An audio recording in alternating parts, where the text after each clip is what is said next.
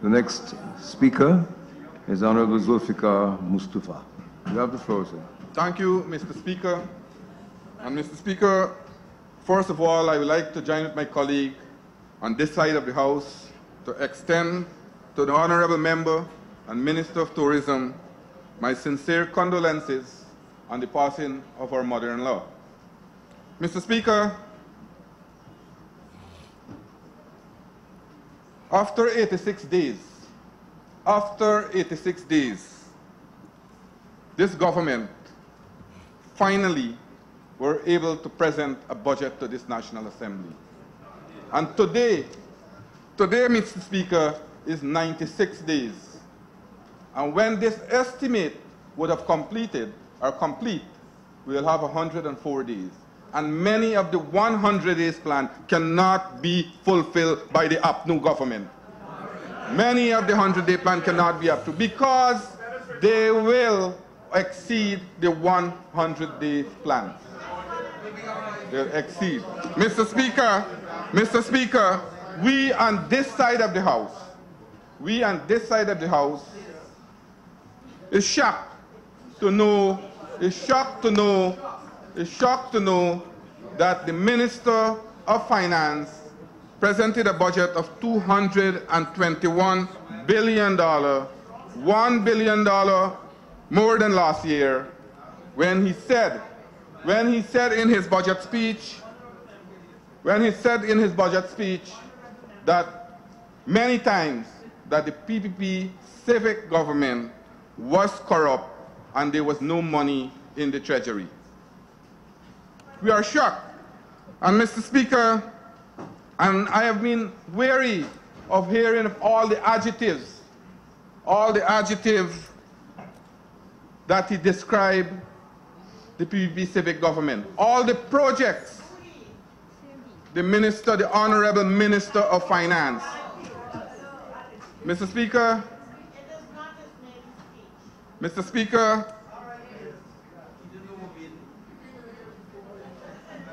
I have been weary of hearing what we did whilst in office was wrong, to put it mildly. And all manner of negative adjectives, as I said earlier, were used to describe the many of the initiatives embarked upon to bring development to our country. But Mr. Speaker, I would like to refer to two documents. The two documents are the budget speech of 2015 and the budget speech delivered by the then Minister, the Honorable Ashley Singh, 2014. And Mr. Speaker, if you look at pages 32, 33, and 34 in the 2014 budget, and you look at pages 30, 31, and 32, all the major projects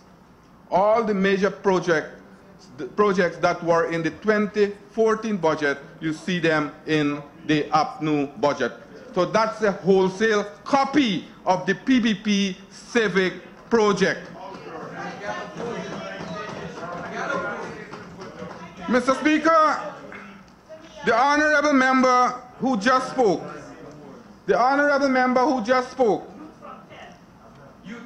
probably is too young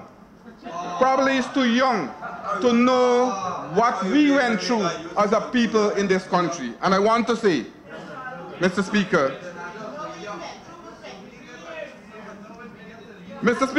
I want to recap some of the things that we went through as a people. And the first thing I want to say before I go, I have here Stabrook News. Stabrook News dated February 1989. And for the honorable member, he must learn. Guyana, dollar devalue. Greenwich present at 10-1 is more the budget. Those were the times. Those were the times when all the infrastructure, when Guyana was uncreditworthy. And Mr. Speaker, to get to the point where we are today, took a lot of sacrifices and courage. As I said, Mr. Speaker, I would like to recap a bit before I get into my main presentation. When we assumed office 23 years ago, Guyana in local parlance was bankrupt, in a state of ruin and an international embarrassment. Everywhere Guyanese go, everywhere Guyanese went, they were hunted down and chased back to Guyana. Mr. Speaker, money were borrowed to pay wages to public servants in those days. Guyana, as far as the World Bank and the IMF was concerned, was dead. That just to put it mildly. I want the young honorable member to learn. Mr. Speaker, many essential foodstuffs were banned. And you hear again, this government wants to reintroduce rice flour. Hope Guyanese people will get back the white corner. Hope the Guyanese people will get back the white corner, Mr. Speaker. And Mr. Speaker,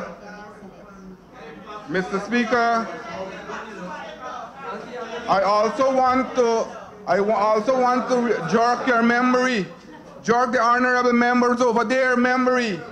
Guyanese leaving these shores were only permitted to walk or given $15 US to travel. Mr. Speaker, I have here in my hand a passport. I travel in 1987. I have to go to the Bank of Guyana. And it's $15 US. $15 US. And you ask the Honorable Kim Ramjatan. He and I went to North Korea, the World Festival, and his father and I and him were in the car, and they went and bought money, Wall Street black market, because they can't get it from the Bank of Guyana. Today the economy is free. That's the PPP civic government, Mr. Speaker. That's the achievement. And you can remember that, right? Mr. Speaker,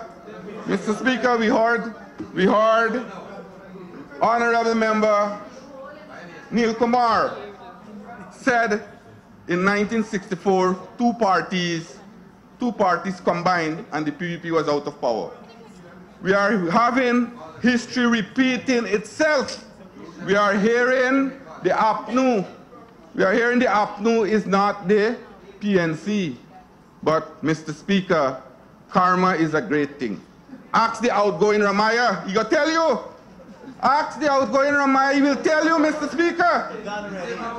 Mr. Speaker, I wish to refer to page 4 and 5 and quote from the honorable member, the honorable Minister of Finance, and he states, and I quote, I wish to state here that the coalition remains strong and its viability and longevity remain unthreatened. And then he went on and said, our passion in this regard remain unshaken and undiminished. End of quote. Mr. Speaker, you asked the AFC main campaign man in Berbice. You ask him how he's bitter. And he went on national television. And he lambasted the leadership of the AFC for the betrayal of the Berbician and the Guyanese people. Mr. Speaker, the AFC is now realizing. Honorable member, you have 10 minutes. They are now realizing, Mr. Speaker, that they have been fooled. And they are trying to save face. Mr. Speaker, today we are witnessing political and ethnic cleansing in Guyana. Mr. Speaker, many bright young people who are in government services, and because of their political affiliation, they are being sent home without any benefits. Is that the green economy y'all talking about? Is that the green economy? Witch hunting, political victimization, ethnic cleansing, Mr. Speaker, the time is going. Honorable member, you should take a loss. This is a nightmare. This is a nightmare as Minister of Finance. The worst Guyana ever had. The worst Minister of Finance. That is why the coalition throw you out and put Mr. Winston Jordan. On a point of order, Mr. Speaker, standing order 48. The honorable member, sir, he has gone on a cliff. He's not supposed to do that with another member of this honorable house. He cannot use such unfelicitous language against another member. And I believe, sir, that he should apologize and withdraw the remark. You have a point of order, sir?